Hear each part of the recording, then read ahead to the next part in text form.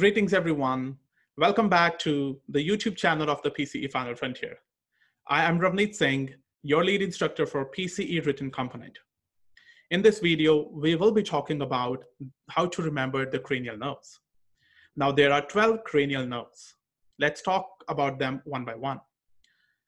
Olfactory nerve, optic nerve, oculomotor nerve, trochlear nerve, trigeminal nerve, abducens nerve, facial nerve, vestibulocochlear nerve, glossopharyngeal nerve, vagus nerve, accessory nerve, and hypoglossal nerve. So these are our 12 cranial nerves.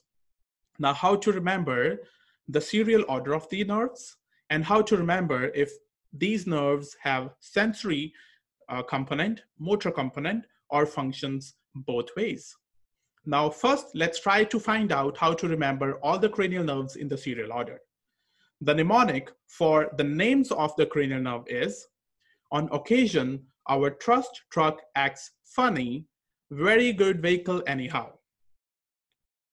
O stands for olfactory, O stands for optic, O stands for oculomotor, T stands for trochlear, T stands for trigeminal, A stands for abducens, F stands for facial, V stands for vestibulocochlear, G stands for glossopharyngeal, V stands for vagus, A stands for accessory, H stands for hypoglossal.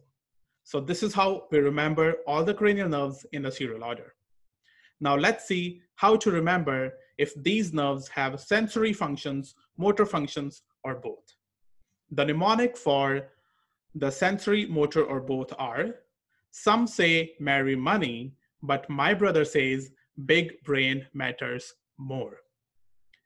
Now S stands for sensory, S stands for sensory, M stands for motor, M stands for motor, B stands for both, M stands for motor, B stands for both, S stands for sensory, B stands for both, B stands for both, M stands for motor, and M stands for motor.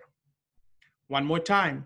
On occasion, our trust truck acts funny, very good vehicle anyhow. And some say marry money, but my brother says big brain matters more. If you write the mnemonic on your piece of paper before you start your practice exams or your real exam, it will help you to remember the serial order and the function of the cranial nerves when you're solving the questions under pressure. I hope the fun way of remembering the cranial nerve helps you, and stay tuned to the YouTube channel and we'll come back with more tutorials. Till then, good luck with your preparation. Thank you.